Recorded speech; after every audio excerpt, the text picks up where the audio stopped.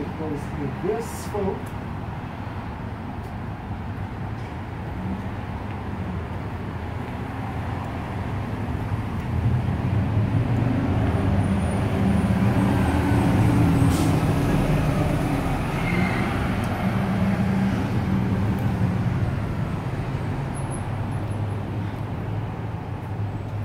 So, here's where it all started back in the day. I don't know how long ago, 1988, around there. I used to be here in the real estate office, which was at the time Century 21. And this is where we would come to ply our trade. Across the street here, there was a drinking establishment, should we say, called Gray's. And it seemed as though they made their money. It would seem, it was said, it was alleged that if it wasn't for real estate agents, they would go broke. I never believed it for even a second. However, what I do know is that as soon as the office moved to Square One from this building, well, I'm not saying they went broke, but there were no more. It did not thrive as a kind of drinking establishment that it used to, especially if you were, if you'd lost a deal and it was 11 o'clock in the morning. And guys are saying, Carl, we should go for a drink. Hey, do they have milk? Because I don't, it's 11 o'clock. I don't drink. Any case, this was the scene in Port Credit back in 1998, and it is now the scene in Port Credit in the year 2017. Yes, work that out on all of this. See how long I've been in real estate. But it's still the same kind of vibe. At the time, my broker's name was Fred Scheringer. We used to call him the Silver Fox. That guy had a close for everything. Of Afrikaner descent, Dutch, Reformed Church, etc. But owned the building, and let's take a look at the building because it really has a lot to say for itself. And remember that this building is, well, there's a whole plan in place which we'd go over. But one of the things is that they're going to save the tree. Now, which tree is it? Let's take a look at the property. Isn't this nice?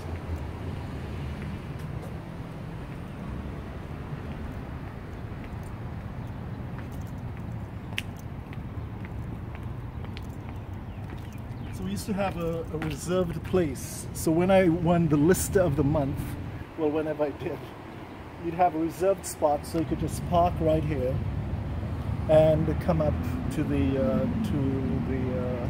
office here. Of course, that's probably taking the bus there as well.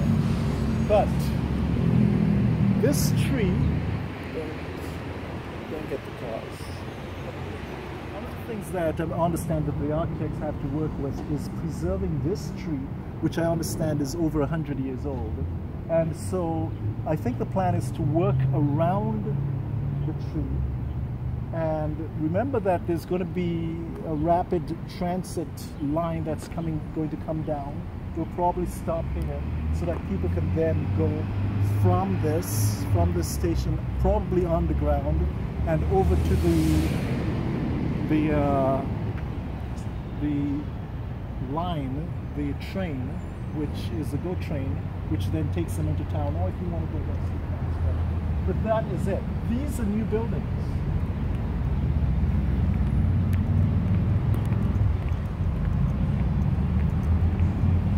So none of this was here in 1988. These houses were here, that house was here, the garage was there. That's where they used to do the Century 21 signs. Remember those big, huge signs? And this was here. Who knows what this place is worth now? Let's take a look. Walk with me, because if you need to know about Port Credit, you've come to the right place. Walk with me, if you can.